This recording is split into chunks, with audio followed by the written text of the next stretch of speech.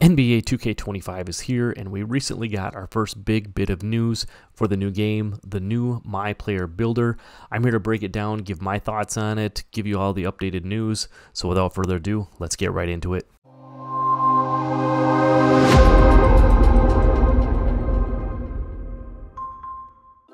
What's good? It's your boy JD, and we got our first glimpse of the NBA 2K25 builder the other day, and I just want to kind of give you guys my point of view on it.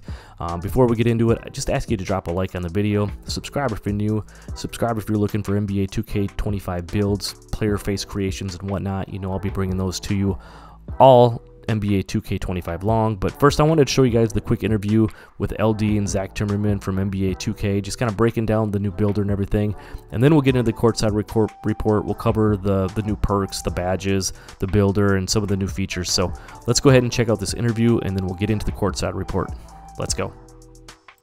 When you're building your MyPLAYER, you're not just building a legacy this year, you're also building a dynasty for your team. And we understand this is a very integral moment, a very important decision. And so we put a lot of time into ensuring that the various paths that we have in the builder are gonna allow all walks of our gamers to be able to make the player that they wanna make. To create your own, it's the builder where you just have so many options, changing your position, changing your size. You can articulate through every single one of your attributes and get to right where you want to go with your builder, all while you can see the various perks that your player is eventually going to be equipped with. Ultimately, it's the builder where somebody who wants to mess around with the thousands of possibilities can eventually make the build that they want to. We also have our pro build making veterans that have been playing the game for a long time. They're probably going to want to jump in there as well. There's also another group that wants to jump in there to try to make a unique build that nobody else in the world has made. This sounds really intriguing. All right, so a lot of good information there from Zach and from LD. Now, when we get into this builder in the courtside report here and look at this screen, the first thing I notice is this right here. There's going to be a 5th tier of badges. This red tier is going to be known as a legend badge. So not only do we have the bronze, silver, gold, and Hall of Fame, but in NBA 2K25, we're going to have legend badges as well. So we're just going to have one more level that you're going to be able to take your player to make it even that much better. I'm going to suspect these are going to be pretty expensive. You can see here with this lightning launch badge, you know, it takes a 94 speed with ball. I'm going to guess, you know, with the attributes being expensive in 2K24, getting up to like a, you know, once you got up in that 98, 99 range, that's probably where you're going to see a lot of these legend badges lay. I did see a note over on Twitter the other day that said most of the thresholds for these are going to be in that 97 to 99 range, so expect those to be very expensive. There's also something else I noted up here. There's only 2 badge tiers this year instead of 4, so they've cut that down a little bit as well.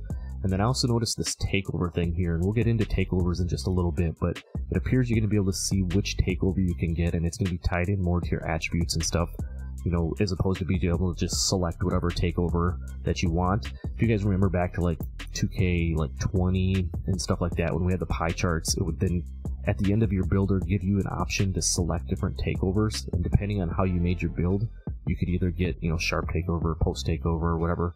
So kind of tying back into a little bit more of a feel similar to that. You know, so we'll see how that, you know, how that kind of all plays out and everything. The other thing I noticed was the you know, a lot of high attributes here. You see, you know, the high 85 on the driving layup, the 87 driving dunk, you know, an 82 3 ball. You know, probably pretty low if you're going to make a 6'2" type of a build. But then you see like the ball handle all the way up here to 98, the speed with ball at 94, and I'm going to put a screenshot up here. I tried to replicate this build, and you've probably seen this comparison a few different times, but if you put the side-by-side of trying to put this build in NBA 2K25 into the 2K24 builder, you just can't do it. I mean, you can get close in some spots, but if you were to do it from top to bottom, you would run out by the time you got to the defense. And so that led, you know, a lot of people to believe that we're going to have extra attributes and stuff to work with, and there was actually something put out on Twitter as well that said, more or less, yes, you're going to have a little bit more attributes to work with. While you can't make a 2K25 build in 24, if you took your favorite NBA 2K24 build and put it in 25 as more of like a starter type of a build, you would then have attributes that you could add to it and make it even better in NBA 2K25. So I'm really looking forward to that. And for all you looking to make your first builds, you know, maybe pick your favorite NBA 2K24 build, start with that as your template, and then kind of mess around with it. Just kind of get a feel for the build and everything like that. There's also a note here you can see I put up from Wolf as well. He said if you choose to go for legend badges, you're going to be more of a specialized type of a build, whereas if you stay in that Golden Hall of Fame range. You're going to be able to have more of a well-rounded type of build. So what that kind of means to me is that a lot of you have asked for that like 2K19 type builder, 2K20 with the pie charts and things like that.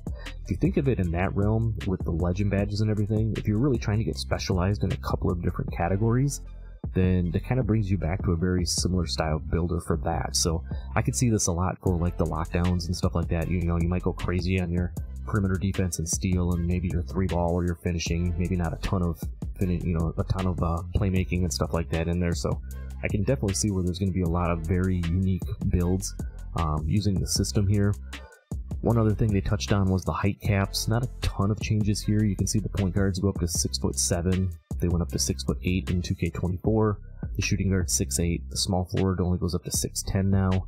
The power forward 7 foot, and then the center at 7'3". So you can kind of see the heights there, and being that they put a 6'2" out here is the very first build they showed, and when you get into some of the different badges and things that are out there, makes me think that we're going to see more of that 6'1" to 6'3" type of a point guard this year as opposed to the 6'6" or 6'8" like maybe we saw in NBA 2K24. I could be completely wrong, but those are just my initial thoughts and things that I noticed on the builder. So let's get into the next bit of news here. Alright, so I know this is last on the courtside report, but it's probably one of the most important nuggets that they dropped, and it's really tied in directly in with the builder, so I wanted to show this first. This is the cap breakers, and by now you guys have probably heard about it and have seen videos or seen things on Twitter or whatnot about the cap breaker. It says, last but not least, we're excited to introduce cap breakers into NBA 2K25. We saw community feedback that players wanted not only to increase their attribute ratings above their max potential caps set at build creation, but also have those ratings contribute towards animations, badges, takeovers, attributes. It's exactly what cap breakers do. For example, if you set your ball handle max at an 85, you can apply 2 cap breakers and play with an 87 ball handle rating, and also unlock all of the animations, badges, takeovers, and everything that require an 87 ball handle. It does talk about a couple of the restrictions on here. It says there are a few restrictions to ensure balanced gameplay and experience. Each attribute can be increased only by 5 above its cap, and you can use a cap breaker on an attribute up to its max potential rating allowed by your builder's height, weight, and wingspan, which is shown in the builder. And allocating your attribute potential, you must progress your attribute to its max potential, meaning you need to max out that rating and before you can put the additional points on it. I'm going to do a little clip here. I'm going to take you over to the builder in NBA 2K24 just to explain this. There's been a lot of confusion on how the cap breakers work and everything like that, so I just want to take you over there and show you that real quick. But I really like this idea. In NBA 2K24, you have like the arm sleeves and everything, or like the affiliations, or even the top 10 where you got like the +5s to all your ratings and everything, but it didn't give you the extra animations and attributes, or the extra animations and badges and everything like that went with it. That appears that it's going to be the case in NBA 2K25. So let's just head over to the builder real quick. I want to just give you a quick breakdown of the cap breaker, kind of how it works, and then we'll get into the next bit of information here. Okay, so here we are on the NBA 2K24 builder. I just want to explain this attribute, this cap breaker situation real quick. So you can see this player here's a point guard, 6'2", 193 with a 6'7" wingspan. If I go ahead and take my 3-ball and max it out, you can see that the maximum it will go to is a 94. Now with those +5, maximum that you can put on the cap breaker, this does not mean that I could add +5 to it and get a 99 3-ball. What this means is if I wanted to take this build down to an 89 3-ball, as you can see that on this particular builder, takes it from a 49 overall down to a 44 overall, so it saves you some points there. But I could make this build with an 89 3-pointer, and then as I got those attribute caps, I could add them one by one to a maximum of 5 to then max out my 3-point rating at a 94. So the cap is still based off of like it is in the builder. It's what the maximum is based on your height, your weight, and your wingspan. Like I said, the 3-ball here being a 94 doesn't mean I can get 99. It means I can make my build at 89 and then add the +5 to eventually have a 94, unlock the badges, the animations, the takeovers, everything that comes with now having a 94 3-ball. So I just wanted to hop in here real quick, kind of clarify that, because I know there was a lot of questions on it. So Alright, so just finishing up on the cap breakers, you know, when you talk about earning these throughout the year and everything, you know, whether it's through rep or season rewards or whatever it's going to be, this is going to make for a lot of very unique builds as we progress and people start earning those cap breakers and everything. When you're able to put, you know, a +5 onto a category, you know, you're going to get a lot of very unique builds. I think by the time we get into the middle of the year, you know, even towards the end of the year, you like, remember 2K, I keep reverting back, 2K20, you got the 10+ badges for hitting Legend. I kind of think, you know, this is similar to that. Once you know, grind for a little while and you're able to earn these extra cap breakers, you can have a build that's going to play much different than a lot of these other builds, and it'll be a very unique thing to have. So that's just the last thing I wanted to touch on cap breakers. Now let's get into the next bit of news. Alright, so the next thing I wanted to touch on that you didn't see in the builder if you were looking closely was stamina. Stamina is going to be earned through the Gatorade gym workouts this year. It says each player is going to start with an 85 stamina attribute rating, and then during a workout it will add +2 stamina points regardless of your workout result, and you can do 4 workouts each week. Once your MyPLAYER reaches a 99 stamina, the attribute rating is permanent, so you won't lose your attribute rating and anything. It also says as an added bonus for hitting the gym, you will get at least 3 stars on all 4 weekly workouts. You will receive a temporary turbo boost meter and unlock a body type for that MyPLAYER. So that's kind of your Gatorade, your extra stamina bar, or whatever you'd like to call it, like we had in 2K24.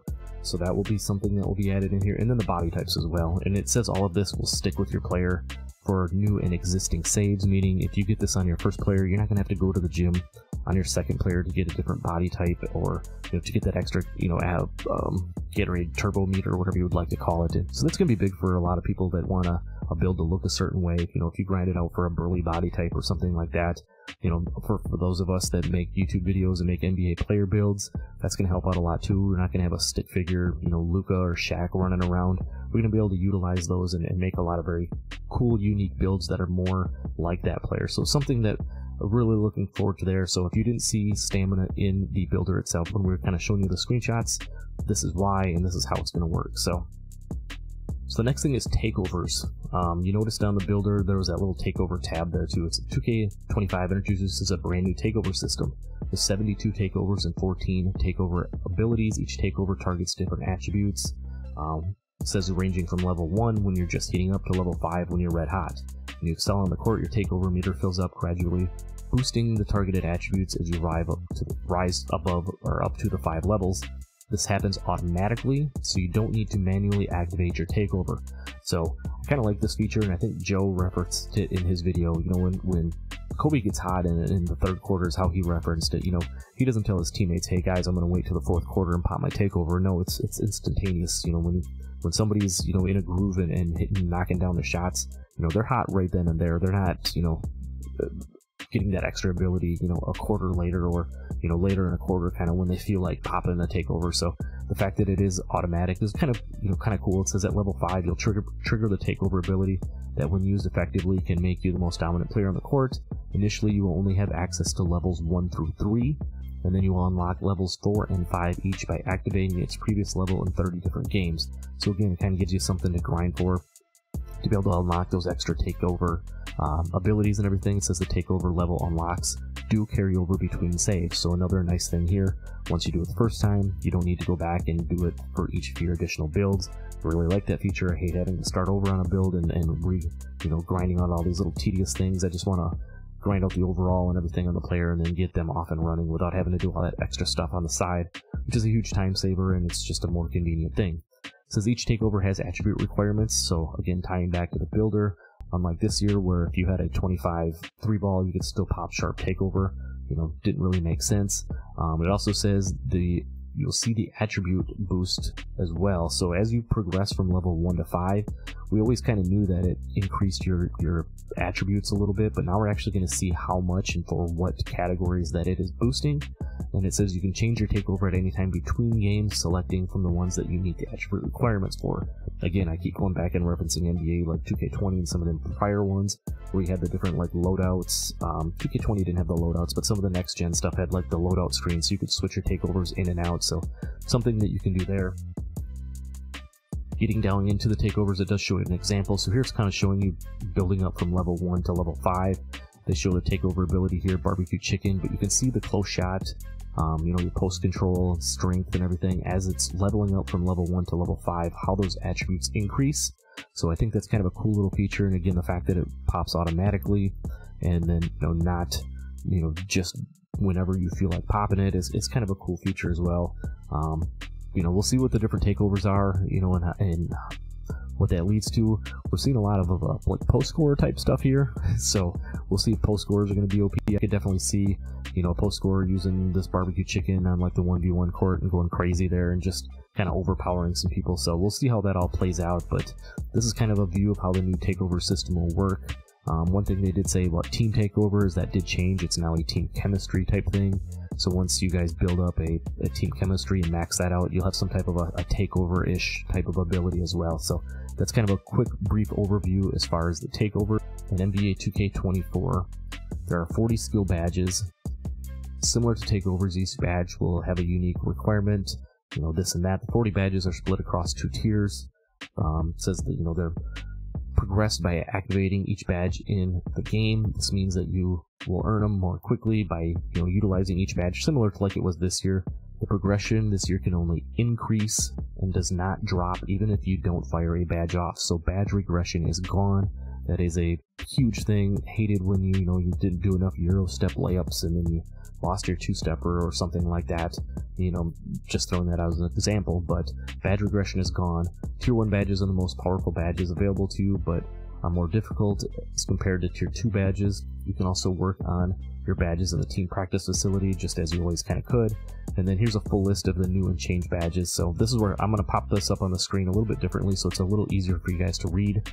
I'm not going to spend a ton of time on the badges that we've already kind of have, or the similar badges in the game, but I did want to touch on a couple of the new ones, and then we'll kind of show you some of the old ones that were taken out as well. So you can see here as far as the finishing goes, Aerial Wizard and Float Game are the same. Hook Specialist, Layup Mixmaster improves the player's ability to finish fancy or acrobatic layups. Kind of looks like they took like the 2-step and spin cycle and maybe Fearless Finisher type stuff maybe, or acrobat, and kind of mixed it into a single layup badge. Paint Prodigy, again, looks like more of kind of a paint masher, inside ability type of a badge. Physical Finisher, to me it says increases or improves a player's ability to battle through contact to convert contact layups. So maybe kind of a like the Bully or Fearless Finisher kind of tied into one. And then you see again the Post Fade Phenom, Post Powerhouse. This looks like a combination of your back down Punisher and your drop stepper again. Looking at these, I see a lot of inside post scorer type badges, leading me to believe that those are going to be a very tough build again. Speaking of, you see the Post Up Poet. I think that's going to be some of your like Dream Shake and some of that type of stuff kind of in here, your spin, post spin and everything. Then you see your Posterizer, Rise Up, so as far as our finishing badges go. Onto the shooting, one thing you'll notice is there's only 5 shooting badges. They've kind of combined a couple of them in, and then they've taken a bunch of them away as well. You see Deadeye, which also now incorporates the Blinders badge that was mentioned over on Twitter as well, in a post that, so the Blinders and the Deadeye badge are kind of put into one. Limitless Range, Mini Marksman. If you guys remember, a couple years back there was a badge, the name of it's slipping my mind now, but where the shorter players, depending on the height, could shoot over taller players or around taller players with a not quite of a big penalty. Again, leading me to believe that maybe the shorter point guards and stuff like that are going to be back in the game. We'll see how that all plays out. And then you can see Set Shot Specialist. Looks to be a combination of like catch and shoot, Claymore, your corner specialist, more for just knocking down those catch and shoot type of shots. And then you see Shifty Shooter, where it says it improves a player's ability to successfully make off the dribble high difficulty jump shots. So that's taking more of your Agent 3s and your Midi Magician type of a thing and putting that together into one badge. So I can see that badge being a pretty glitchy type of a badge for a lot of people that like to do those types of shots. When you look up here, if you noticed in the builder too, I kind of forgot to point it out, but rebounding is its own separate category this year. Just 2 badges related to rebounding, Box Out Beast and Rebound Chaser. And then you get down here, I'm not going to spend a ton of time on the playmaking.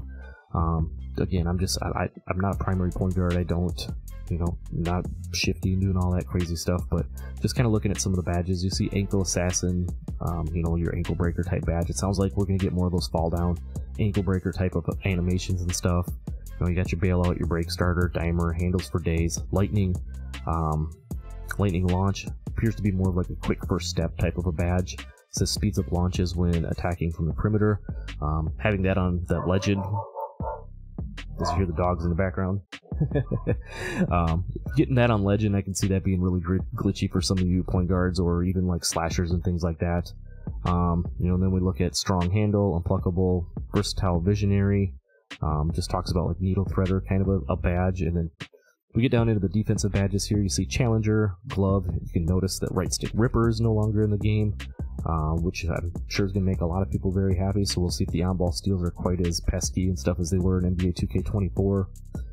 The high flying denier, that to me looks like more, maybe a combination of like chase down artist, but it also made me think of like on the perimeter when you're jumping out to contest shots. Maybe that'll give you a little extra boost and maybe you'll get some more block shots out on the perimeter. I guess we'll wait and see how that one kind of plays out. We got a immovable enforcer and interceptor back, and then you got your off-ball pest, on-ball menace, which appears to have kind of taken the place of clamps, paint controller, which seems to have taken the place of like your anchor or intimidator type of a badge. And then you got your pick dodger and your post lockdown. And then it just shows a couple of miscellaneous badges: brick wall, slippery off ball, and pogo stick. So only having 40 badges leads me to believe that your attributes are going to end up maybe being more important than the badges. We'll definitely see how that plays out. I'm going to put up on the screen real quick here. I'm going to just show you all the different badges that are no longer in the game. As you can see, there's quite a few of them that they've either taken out or remixed into other badges. So we're definitely going to see how that plays out, but I really feel like maybe the attributes are going to truly matter. We'll see. Having that legend tier on some of these definitely could feel that being pretty glitchy, so we'll kind of see how that all plays out. Just want to touch on these real quick. Similar to NBA 2K24, there's going to be some badge perks, multipliers, and things like that in this game. You can see the participation and synergy are going to be very similar to returning from NBA 2K24. The one difference here is going to be the max +1. It says you can boost a badge one level above its max potential.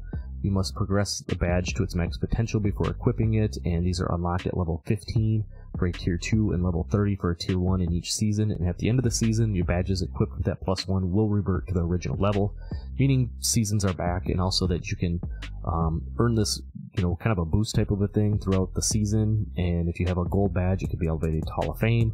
If you have a Hall of Fame badge, it could be elevated to Legend and keep that for the remainder of the season. So for you that want to just buy out the Battle Pass and go straight to level 40, you'll have this +1 for the entire season. For the rest of us, our 9-to-5ers and our weekend warriors, probably gonna have to grind these out a little bit, but just something extra cool to kind of throw in there. Performance multipliers, it says maxing your badges in NBA 2K25 by taking advantage of performance multipliers. Very similar again to NBA 2K24. You have your up for the challenge, grade A student, and the winner circle just rewards you for doing different things in game, which help you get faster badge progression and everything. So that's just one more real quick they threw in there is regarding the badges. And then lastly, the badge elevators. It says the badge elevator can permanently boost an individual badge of your choice up to 3 levels within its max potential. If your example, the badge is currently at bronze, it has the max potential of a legend. It can immediately be boosted up 3 levels to bronze, to silver, to gold, to Hall of Fame, and these will be available to unlock throughout the year from season level rewards. Badge elevators earned through seasons 1 through 4 can boost your badges up 2 levels. So again, kind of something to work for throughout the year with the seasons. This appears to be taking the place and kind of reversing the effect of the floor setters. So instead of having a floor setter, now we're going to have a badge elevator. So it's kind of the quick summary of the badges and everything. So that's really it. That's kind of the, it's maybe not quick and dirty, but kind of my, view and everything of what I noticed with the builder and the things yet to come.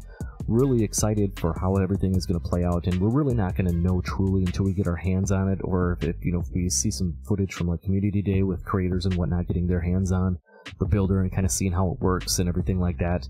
But I'm really excited. I really like the things that I'm seeing so far for NBA 2K25.